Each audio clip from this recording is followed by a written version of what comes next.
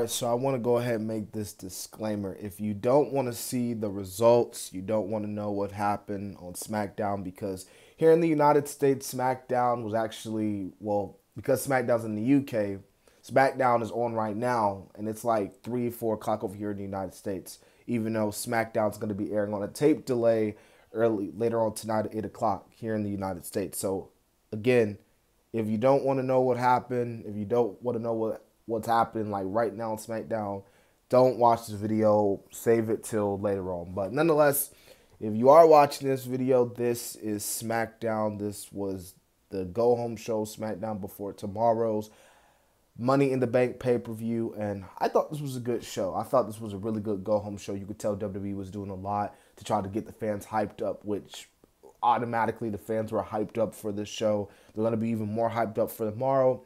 We kicked the show off with Kevin Owens and Sami Zayn successfully defending and retaining their undisputed tag team titles against Pretty Deadly. And I want to say something right now.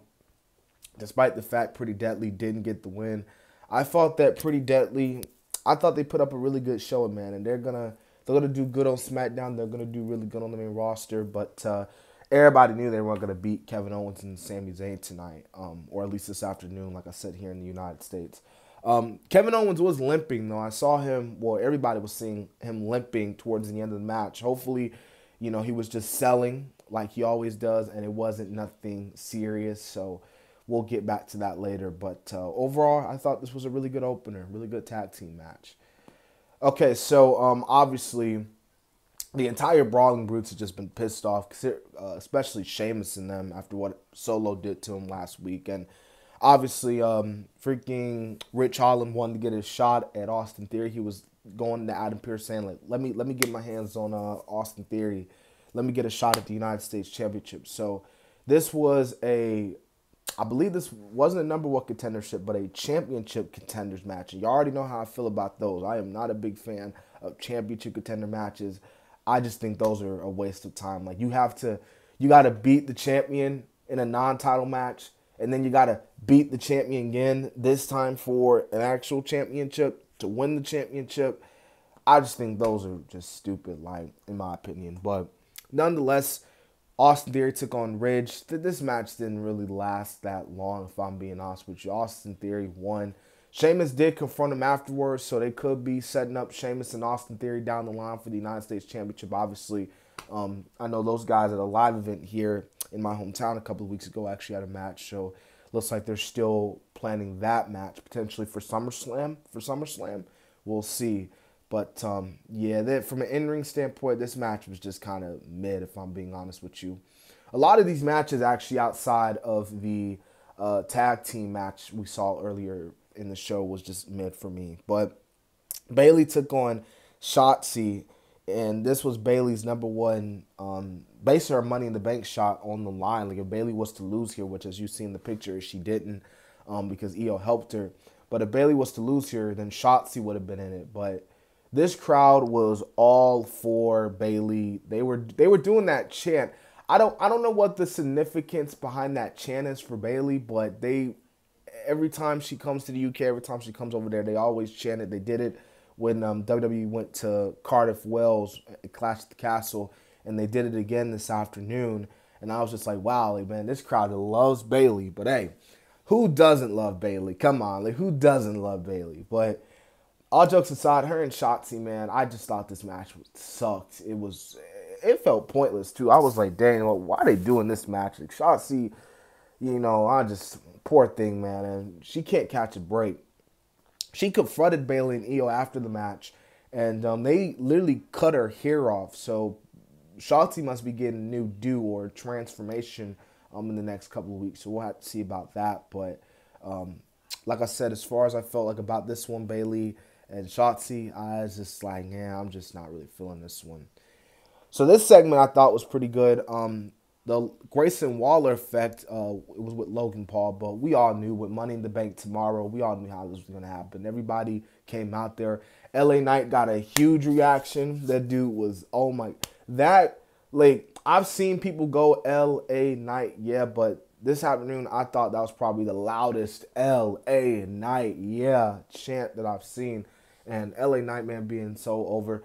I won't be surprised if they end up turning him babyface just because he's getting just amazing crowd reactions. But and Logan Paul, I thought he did his part well as a heel too. He was getting himself over, getting some boos. He even told off LA Knight like, weren't you supposed to be a manager, Max Dupree? So I thought that was a little funny.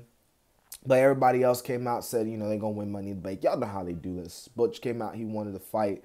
And that led to the triple threat match between Butch, Santos Escobar, and LA Knight. And, you know, like I said, man, you know, from an in-ring standpoint, most of these matches were kind of meh. And I thought this matchup was just meh. But Butch did win here. They did get their shots in after the match, and Butch was the one who climbed the ladder and retrieved the briefcase. So that should tell you right away Butch is not winning tomorrow. But I thought overall from the segment standpoint, I thought the segment was good. You know, the match, meh, but from a, you know, from a segment standpoint, they got themselves over. And same thing with this one too, man. Charlotte versus Asuka.